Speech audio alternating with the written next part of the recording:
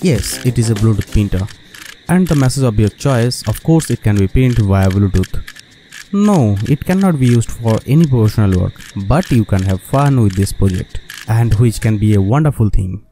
First I created a 3D model for this project, and it took me a while to create this 3D model because my project will never be complete if there is a small mistake.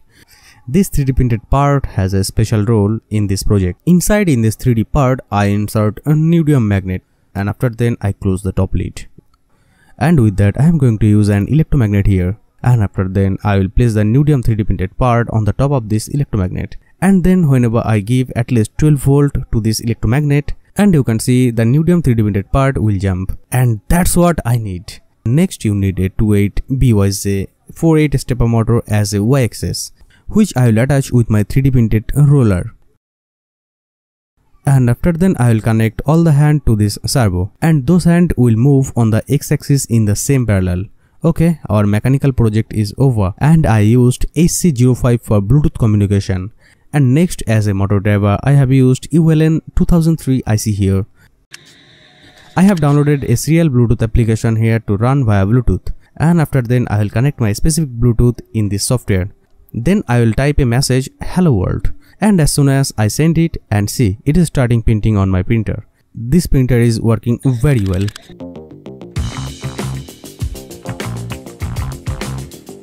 Okay, now time to let's see how the picture quality of this projector. Here you can see the lights are not completely turned off in my room. So night lamp are running, and see the picture quality. Fairly okay, but not as good as I expected.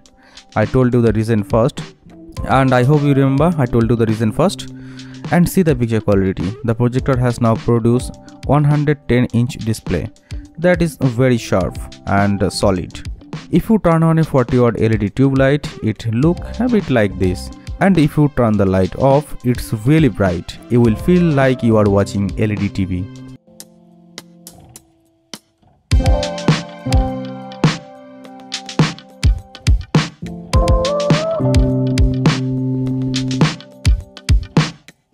Okay, finally this is my tablet's display, but even with this display it is still not possible to make a projector. This display has to be opened to collect the LCD panel. Okay, so be it, that's fine.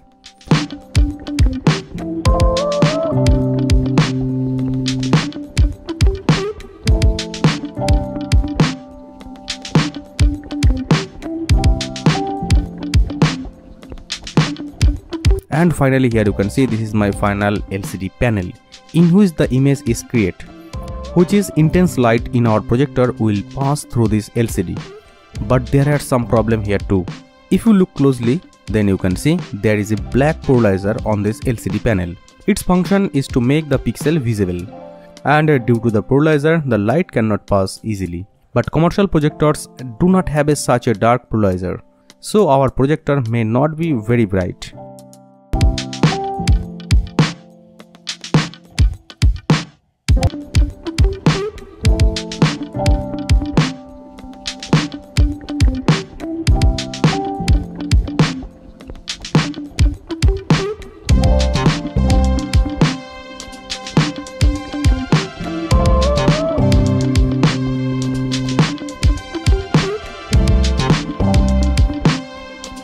Ultimately, this is our lens system. Here I use 4 nut and bolt so that I can adjust the focus of my lens as I want. Here I will use a mirror which I will place at 45° angle because all image will go through this mirror into my lens.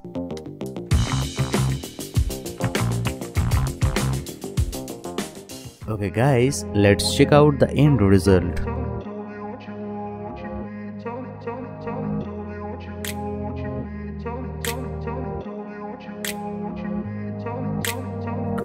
Place where they told you what to chase, told you how to run the race. Every move was on the page, but I didn't like their way. Had to fight and misbehave, had to find a way to change, had to leave to find my way. Caught up in a daydream, I beat my mind up there almost daily. It's how I pass time, no opinions safely. It's how I understand what I want in this place, see. Cause everybody wanna tell you bad things, what could go wrong, what fame brings. But success is a finicky thing, and if you ain't sure, no, it'll never be. I don't wanna let myself down,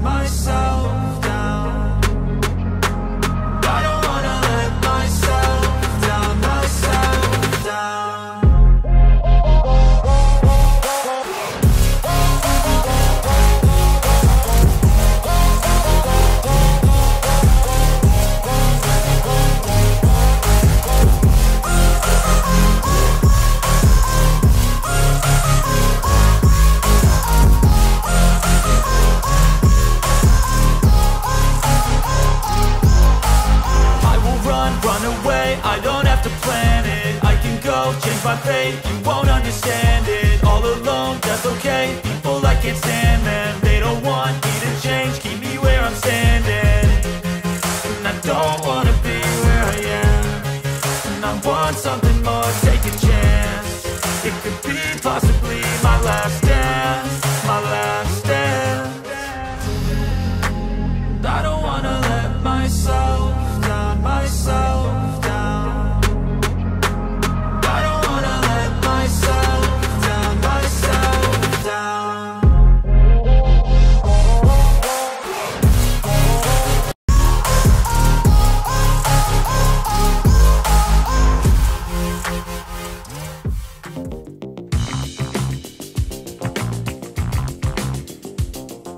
You can make a video transmitter in very easiest way. It is as simple as building an FM transmitter. The only difference between them is that the FM transmitter transmits sound wave and my transmitter transmits the analog video signal. So that is why the most reliable signal for this is the TV signal.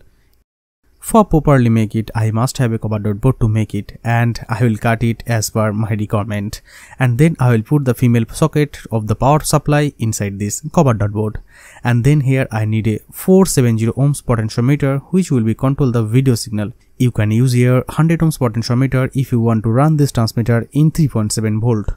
And definitely then we need a transistor. I will use the 2N222 transistor here, which is enough to work inside this frequency. You can see here is an LC circuit which is being done by a coil and capacitor, and I hope you know guys, as we can saw in the previous video when making the FM receiver. Here I am using 0.85 mm copper wire to make this coil. This is also known 24WII copper wire, and I will use my 5 mm screwdriver here to make this coil, in which we have to twist this copper wire 3 times, and see, your coil is made. It was very easy, am I right? And after then I connected the 22 PF capacitor to the coil to complete the LC circuit.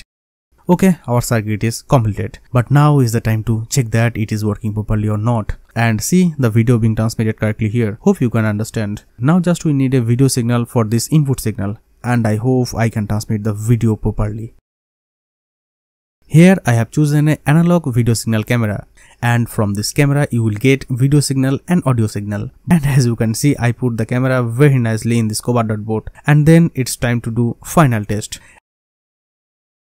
And you can see guys, my transmitter is working properly, even my camera is working very well.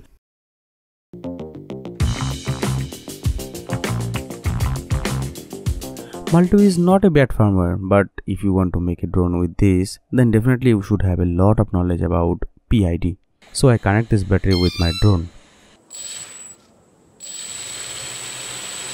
And you can see this is not stable in roll side.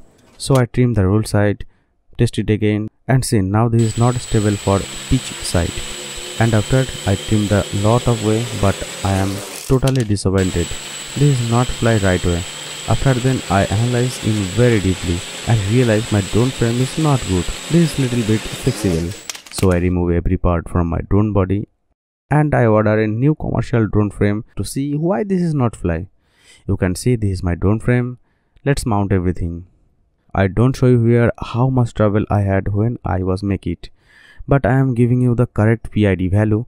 But guys, once if you are calibrate its pitch, roll and yaw value in right way, then you can use my PID value. Then you can create it yourself if you are using same frame. Okay, everything is mounted. Now time to test it again. So at the end, I success to fly my Multi-WII drone. So this is the very joyful for me. Here you can see my inverter is ready. Now time to functionally check for this inverter. Okay, let's check this out. You can see I turn on this inverter. At first when you turn on this inverter, you heard a long beep until the boot up. And after that, if your voltage is very critically low like me, then the beep is continue. Yeah, you can see my inverter is showing me battery voltage is 5 volt. That means this inverter is not turned on anymore. So that is why everything will be showing me 0. But MOSFET temperature will be showing me here 25 degree.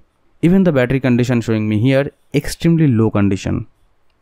Now I am increase my power supply voltage 5 to 12, and here you can see in my display battery voltage showing me 12. Even the current consuming showing me. With that, even how much watt will be generate, that also showing me. the output AC voltage, even the final MOSFET temperature. Even you can see here the battery state is showing me fully battery. For the first load test, here I am going to use a 60-watt filament lamp. So I connect this lamp with this inverter and see my light is glowing very bright. Even the AC voltage is also stable. But the MOSFET temperature will be little increase. So don't worry about that because this system has thermal protection to cool this whole inverter. When the temperature will be 45 degrees, the fan automatically turn on. So overall here you can see everything is working very well. But what about the induction fan? Okay, here I arrange a old 60-watt induction fan. I want to connect this inverter in this way. Next I turn on my inverter again. That means the power is ready. So I turn on this fan and here you go.